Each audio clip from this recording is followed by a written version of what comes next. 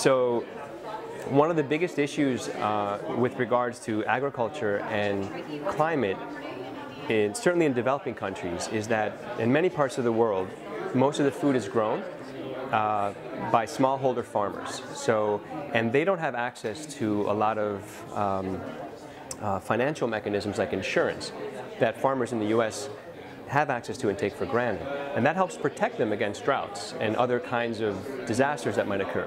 So there's a very innovative insurance mechanism called index insurance, and it's based on climate data and weather data. And if the cool thing about the index insurance is that it's very affordable and it's sustainable in developing countries. Traditional insurance, if you say, hey, my crops are damaged because of drought, somebody has to go out there and assess your fields, and that costs money. With index insurance, if rainfall doesn't meet a certain level, as indicated by a rain gauge that are all over the developing world, the farmer gets a payout or a partial payout, which covers the cost of his seeds, for example.